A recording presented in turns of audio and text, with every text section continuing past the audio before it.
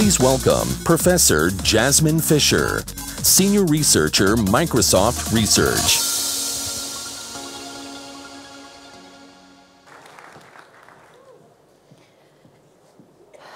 Thank you very much for having me. Thank you for the invitation. I'm super excited to be here at home and speak in front of you.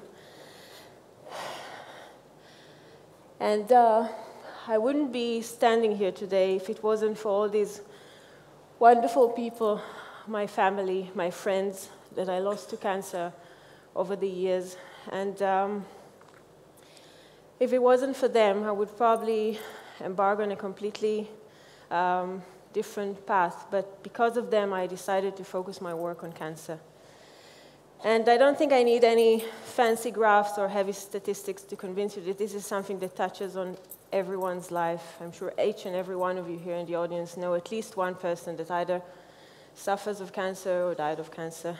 So quite some time ago, I made a conscious decision to dedicate my work to develop these, as a biologist, to develop these technologies that will change the game, will change the way we do research, and in particular, will tackle this problem once and for all in a proper way.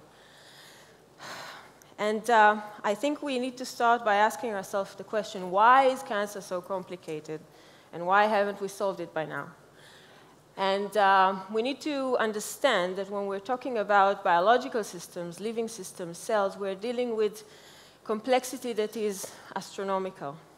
And we're dealing with systems with millions of different entities, molecules, genes, proteins that are all interacting with one another in parallel. And this whole soup of chemical is orchestrated by the various cellular machineries that make sure that everything happens in the right time and in the right place, and cells divide when they're supposed to divide, and they die when they're supposed to die. But unfortunately, and it's actually quite rare, sometimes mistakes do happen, and then cells get out of control and start dividing in an uncontrolled manner. And behind me, you can see the various hallmarks of cancer, all the different processes that eventually lead to these cancerous processes. So when we're talking about cancer, when we're talking about dealing with cancer, we actually need to attack on all these different fronts. And on top of that, we need to remember that cancer doesn't have any purpose, it doesn't have any plan, it doesn't have any function. It simply evolves. And it evolves and it interacts with our, it reacts to our own genetic predisposition, to the environment, and it doesn't have a clear plan. So that's why it's so complicated to fix it and handle it. So what do we do about this?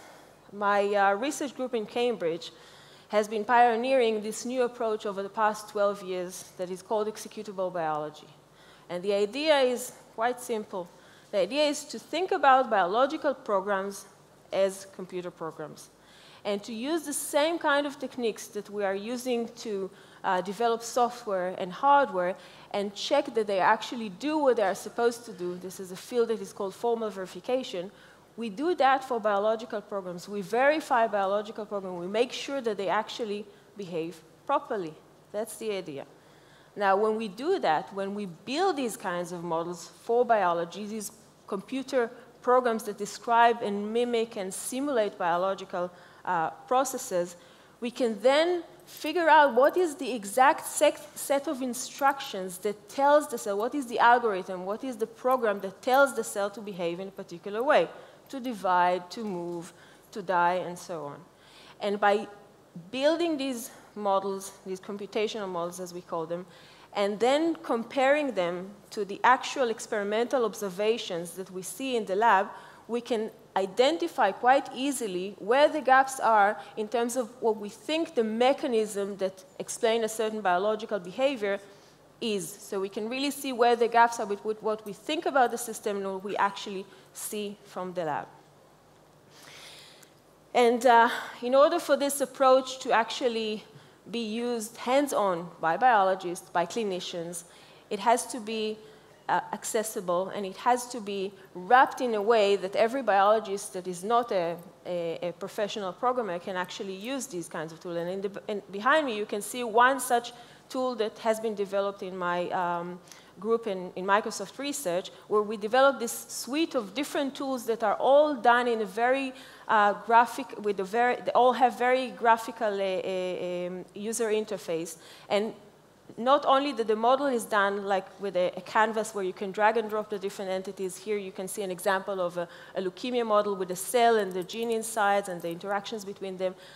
Also, the sophisticated analysis that is running at the back end is then portrayed back in a very graphical and user-friendly interface. And we do these kinds of models from blood cancer. So we are modeling different types of cancers, from blood cancers like leukemia all the way to solid tumors. And I'll show you a few examples. This is an example of how a leukemia model would look like, and this is one of the models that we've been building, where we came up with clear predictions of new combinations of drugs that can be used in order to overcome a phenomenon that is called resistance. So there are many cases today in cancer where there are drugs, but over time the patients become resistant to the drug, and this is one of the major challenges today in cancer therapy. By building these kinds of models, we can look at the system in a much more broad sense, and we can figure out all the different paths that the body can evolve around the drug and can find the route that will not allow this to happen. And that's what we've done in this context. But I just wanted to mention another thing, that more recently, we've also started to work with the pharmaceutical industry. My group is in particular working with AstraZeneca. And here we've also been using clinical data where we build these models based on patient-specific data. And then the predictions were also validated experimentally on the same cell samples taken from the patients. We're also working with neurosurgeons and radio-oncologists on the development of tumors that simulate the development of a very aggressive type of brain cancer called glioblastoma. And what you can see here is a simulation of such a tumor. Now, the way things happen in practice today is that a biopsy is taken from the patient, and then in the best case scenario, grown in a Petri dish, and then all sorts of tests are done on the Petri dish, which can take weeks and even months. What kind of chemo, what kind of radiation, what would be the best treatment for that particular patient. Because there's quite a huge variability between patients that are suffering from a glioblastoma, and there's a great need to tailor the treatment to the individual. By simulating these kinds of models, we can then mimic the effect of the chemotherapy and the radiotherapy, and in a matter of minutes, we can get an answer, what is the specific course of action for a particular patient with a particular genetics, with a particular set of markers. So obviously, these kinds of executable biology models have huge advantages in our fight on cancer. They give us new biological insights. They will allow us to identify new drug targets and new combinations of drugs, and also to find smart ways to fight strategies to fight drug resistance. And in addition to the many efforts and many technologies that we have today to do better detection of cancer and better diagnostic of cancer, and also, as you heard earlier from Hadass, also to monitor our well-being, the idea that we can really build these computer models that will allow us to compute the mechanisms, the cancer mechanism, which will allow us to understand better the drivers of cancer, will also allow us to control them better, and will also pave the way for us to identify these bottlenecks across many different cancers, so that we can then tackle them in the same manner that we use antibiotics against many bacteria. And this will really pave the way for better cancer treatments and also personalized cancer treatments.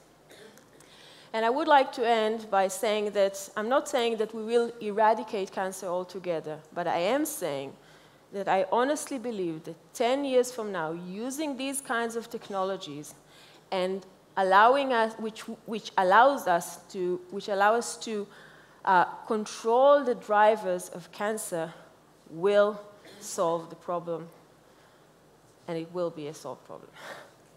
Thank you. Thank you.